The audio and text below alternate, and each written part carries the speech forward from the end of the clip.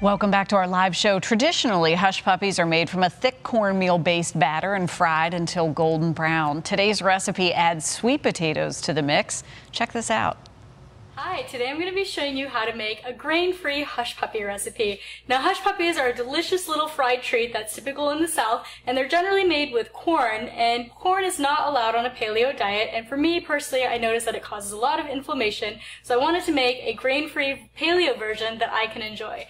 And so this one is going to be made with sweet potatoes, and we're going to be using cassava flour as well. So we're going to start with about 1 pound of mashed sweet potatoes, and I have 1 teaspoon of garlic powder, and I have 1 teaspoon of onion powder as well.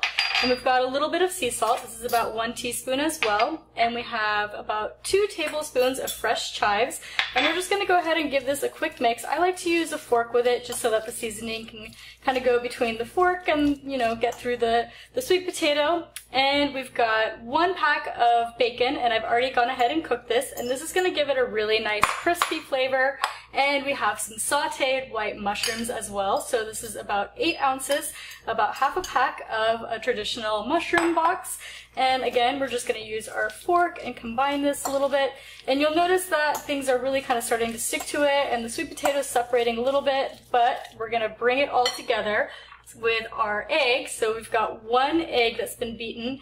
And now we're going to be adding in our cassava flour. So I have half a cup of cassava flour, and you don't need to sift it. You can just kind of put it in as is, and you'll notice that the sweet potatoes are going to start to get really sticky, and this is going to really help to hold it together. And so at this point, I like to switch to a spatula that's going to help us mix this in a little bit better.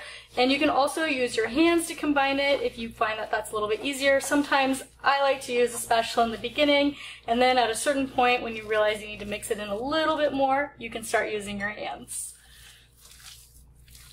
Okay, and now that our hush puppies have been fully combined and mixed together, we're going to start forming these into little ball shapes. And it's a little sticky, but don't worry, you'll be able to form a ball just by swishing it in your hands. And we'll just go ahead and make it until we have all of our mix combined before we go ahead and start frying these.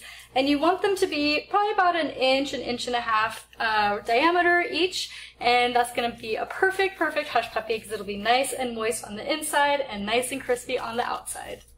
And now that we have our hush puppies formed, we have about 10 balls that we were able to make from the 1 pound of sweet potato mix. And we're going to go ahead and start frying these. And today we're going to be using a stovetop fryer that I have prepared with some coconut oil. And coconut oil is a really great fat. It's very stable at high heat, and it's going to be great for cooking these. Now, to cook our hush puppies, we have our deep fryer heated over medium heat with our coconut oil. And once it starts to simmer, you can go ahead and raise the basket and place the hush puppies into the basket and dip them into the fryer, and it'll take about 4 to 5 minutes for them to cook. And once you pull them out, you can use a slotted spoon to remove them from the basket, and go ahead and set them on a prepared dish that has a paper towel on it so that any of the excess oil can drain, and let them cool completely before serving them. Okay, our hush puppies are fully cooled and ready to enjoy. So these are ready to go. I'm going to go ahead and take a bite and make sure that these turned out good. So good. The crunchiness of the bacon with the sweetness of the sweet potato and just the crunchy outside is absolutely delicious. I'm going to love these. You're not even going to miss the hush puppies with the corn with this recipe. You can get this recipe on my blog, thetrailtohealth.com, and you can also get other delicious and healthy recipes in my cookbook, Wandering Palate, which is also available on my website and Amazon as well. I hope you enjoy the hush puppy recipe.